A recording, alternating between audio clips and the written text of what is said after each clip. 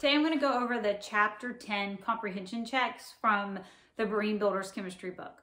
This is the title called, this is the chapter titled, It's a Gas, and it's all about gas laws and how gases behave. One of the things that you need to figure out is you need to understand how a chemist calculates pressure. And so you may remember some pressure from physical science, but we're going to do a quick review of how we measure pressure. So pressure is calculated in physics mostly by using the force over the area. And when we have a unit for force, we use newtons. And we haven't talked about this in this class. That's why I say if you remember it from physical science. But the unit for area is meters squared. And so with pressure being force over area, or newtons over meters squared, we get a new unit called a Pascal. And so a Pascal is really just a measurement of how much the pressure is pushing down. And so we can calculate that. Sometimes you may know of like an atmosphere. And so the weight of the atmosphere, the air over us at sea level is usually calculated a little bit above sea level. So the pressure of air for me should technically be a little bit less than that. But it's 101,325 pascals is what an atmospheric pressure is at sea level. Another measurement for pressure that we use is a torr. And so 1 atmosphere is 760 torrs. And then the other thing that you actually will see is millimeters of mercury, because it's actually taken from a barometer where you would have had mercury that rose up the barometer and you just measured how many milliliters of mercury went up the barometer. And just like in torrs, 760 millimeters of mercury are 1 atmosphere of pressure. So we have a lot of ways of measuring pressure: pascals, atmosphere, torrs, and millimeters of mercury. And I think we actually are going to see all of these in this book. So maybe just write them down on your little note card that you're keeping formulas on so that you have it handy. Comprehension check question number 1 tells us that a barometer reads a pressure of 750.1 torr. How many atmospheres is that? And is it above or below the average air pressure at sea level? So a barometer is just a device you may have in your home. It may be electronic, or sometimes you may actually have an analog one that you can see. Sometimes there's a science experiment where you take a jar and you put a balloon on it with a straw, and you can kind of make a little barometer for your house. It's kind of fun to do if you want to sit and watch one. But it measures the air pressure. And so basically it wants us to convert that into torr. So we're going to use the factor label method that we've been using to cancel out units to convert from torrs to atmospheres. I'm starting with what I know. I'm going to atmospheres, so I'm going to put it on the top, and I'm going to put torrs on the bottom so it cancels out. And the ratio for torrs to atmosphere is 760 torrs is 1 atmosphere. When I take 750.1 and I divide it by 760 torrs, I'm left with 0.987 atmospheres. Now the next part of the question asks, is this above or below the average for air pressure at sea level? And the reason it doesn't just say the air pressure at sea level is when we say sea level is 1 atmosphere, that's actually an average. The air pressure can go up or go down depending on the weather. You can have high pressure systems or low pressure systems.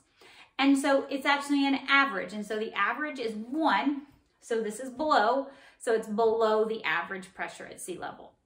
So for the second question of the comprehension checks, we need to learn about what the Kelvin scale is. So we get another unit to add. The Kelvin scale is like a measure of temperature, but it's based on something called an absolute zero. So what the Kelvin scale is based on how much particles move. And so if we think about a particle at 0 degrees Kelvin, it has no movement at all in that particle. But we know that even though atoms can get relatively still in solids, they are always still vibrating some. And so the Kelvin scale, there is an absolute 0 on the scale, but it's never actually reached.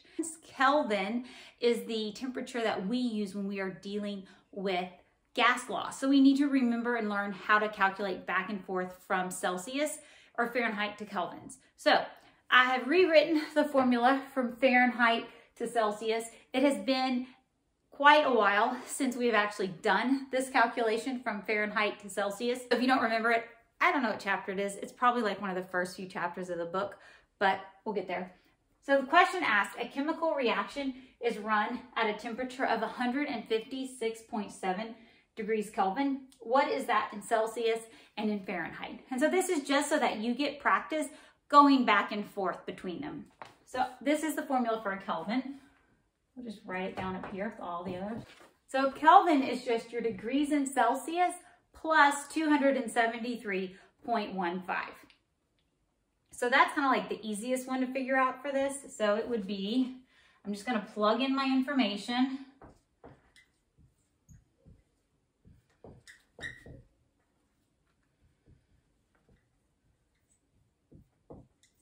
And solve it for C. So the Celsius is negative 116.5 degrees Celsius.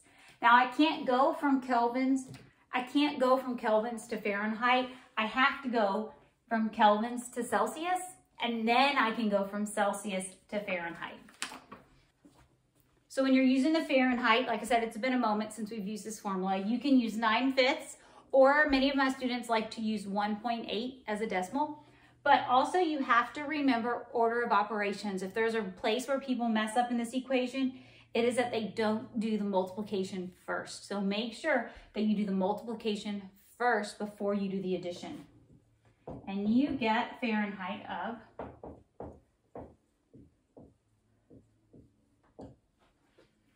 negative 177.7 degrees Fahrenheit. So 156.7 degrees Kelvin converts to negative 116.5 degrees Celsius and negative 177.7 degrees Fahrenheit. Before you get to question number 3, there's quite a few new equations you're introduced to in the book, but we can kind of sum those all up into one equation, and we call that the combined gas law. So before you read about the combined gas law, you're going to get to meet a Boyle's law and Charles's law. But if you can get the combined gas law down, you're going to be able to work through these problems. So basically, this is one side of the gas. And if we alter anything to it, this is like the gas in its second stage. So I've got like my original pressure, volume, and temperature. And then what's going to happen to it as I alter the pressure, the volume, or the temperature. So to try to help you through this, I'm just going to walk you through step number 3, and it'll help you do a pretty good job of trying to explain it. But where you see the 1, these are just all the conditions of the gas initially. And then where you see the 2, same gas, but just the conditions have probably changed. Question number 3 tells us that a gas is compressed under constant temperature. And it starts out with a volume of 150.1 milliliters, and it ends up with a volume of 75.6. So I already know that the temperature is going to stay the same. So if I was to, in algebra, act like this temperature was the same, it's not going to affect the equation. If it's like, say 1, if the T is 1 on this side and the T is 1 on this side. So I'm just going to look at this equation using pressure and volume and ignore the temperature part. So I'm going to be using just the P1, V1, P2, V2, and that's the Boyle's law. But if you know the combined gas law, you can get what you need out of it. So I know the temperatures are the same, and it tells me the volume is going to be changing. And it also tells me my initial pressure, and I'm looking for a final pressure. So I'm going to just take this equation and start plugging it in. So P1, V1, P2, V2. So the first pressure, 750 torrs. And the volume, and make sure my units are the same. So the volume is 150.1 milliliters. Now I don't know P2, that's what I'm looking for. But I do know the volume, the end.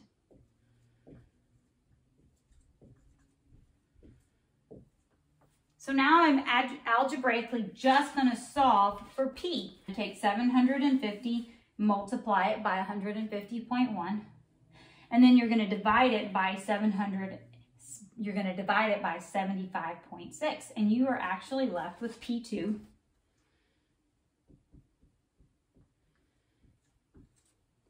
And I'm going to use torrs for my units because torr is what I was giving it to. So my result is 1,500 torrs. So basically, if I have some volume of gas, it's easy to think of a balloon, and it's at a 750 torr pressure, and it takes up 150 milliliters.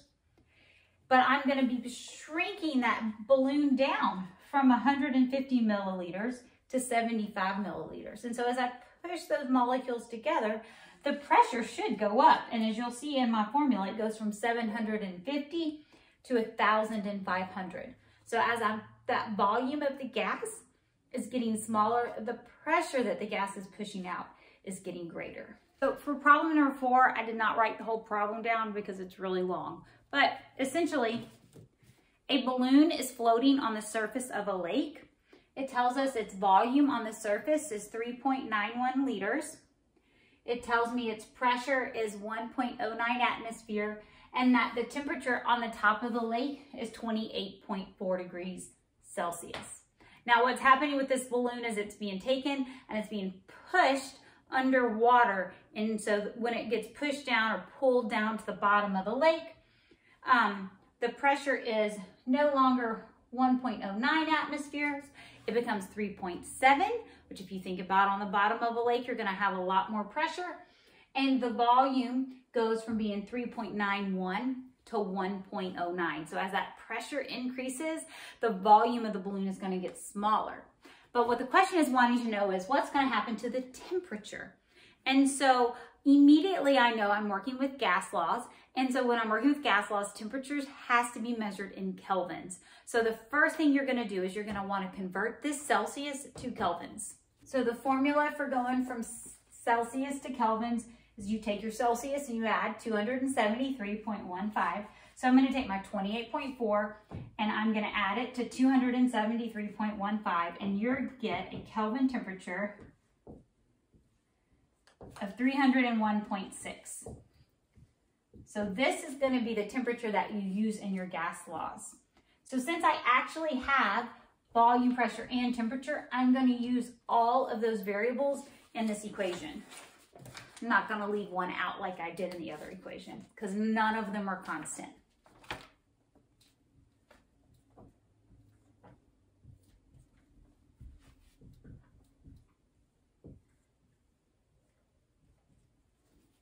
Take my combined gas law equation. I'm just going to take all this information and plug it in. So the first or the initial scenario, I have 1.09 atmosphere and 3.91 liters. And I'm going to divide that by my temperature.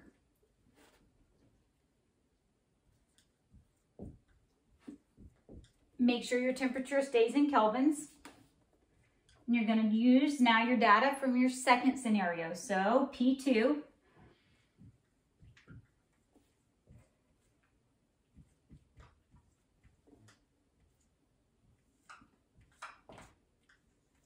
and T2 stays the variable because that's what we're solving for.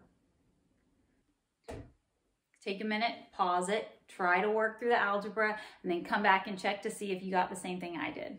I'm not going to work you through how to resolve the steps algebra. I would just recommend trying to put it all in your calculator in as little steps as possible. That way you round as little as possible, but you should get around 285 kelvins. And that would be the temperature of the balloon down at the bottom. So question number 5 gives you a list of several different scenarios of gases, and it wants you to choose in which one would the result in the gas behaving the most ideally, like the most ideal gas. And the reason we can't say an ideal gas law, an ideal gas is no gas actually behaves ideal. For a gas to be ideal, it would have to take up no volume, and that's not really true because gases have masses and things that have mass take up space. Molecules would have to not be attracted to each other at all, and the collisions that happen within the gas would have to be elastic, meaning there would be like no transfer of energy. And so even though these would be gases behaving absolutely perfectly, and these gases, if they worked this way, they would mathematically work perfectly, there's not an actual gas that behaves ideally, but for equations to work, we try to use gases that get as close to the ideal gases as possible. And so there's a few rules that you can use to remember them. And so to behave close to being an ideal gas, we want it to have as high of a temperature as possible. We also want it to be as low of pressure.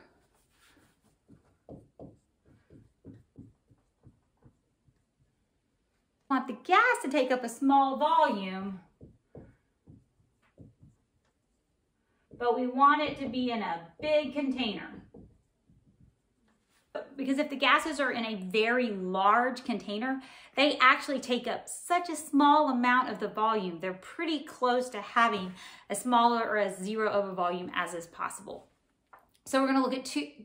In each part of this problem, there's two scenarios, and I want you to pick the ones that are the most ideally behaved. So it tells us in all these scenarios, with the last one, well, all these scenarios, every one of them has 1 mole of gas. So we have 1 mole of gas at 275 degrees Kelvin and 1 mole of gas at 350 degrees Kelvin. And so I know that for it to behave ideally as possible, it needs to be at the highest temperature. And so the highest temperature is the one at 350 degree Kelvin. So for the next one, it gives me a mole of gas at pressure. So one's at 750 torr and one is at 1,500 torrs. And so for my gases to behave as close as possible, I want them to have the lowest pressure. And so the one with the lowest pressure is the first choice. So for C, my mole of gas can either be in a small container or it can be in a very large container. And if you remember, I talked about how you want a small amount of gas in a large container. They'll have less collisions, less movement of energy that way, and so that would be more ideal. So we want them to be in a large container. Being in a large container will also help keep that pressure low. D tells us I have a mole of hydrogen gas, or I have a mole of C12H4, Cl4O2 under these exact same conditions. And so if you'll remember, the less volume that the gas particles take up, the more of an ideal gas they are. And so if I just look at this guy, he only has two elements in its compound. This one is made up of 22. So this one is going to have 1 mole of H2 is going to have a lot less volume in the gas.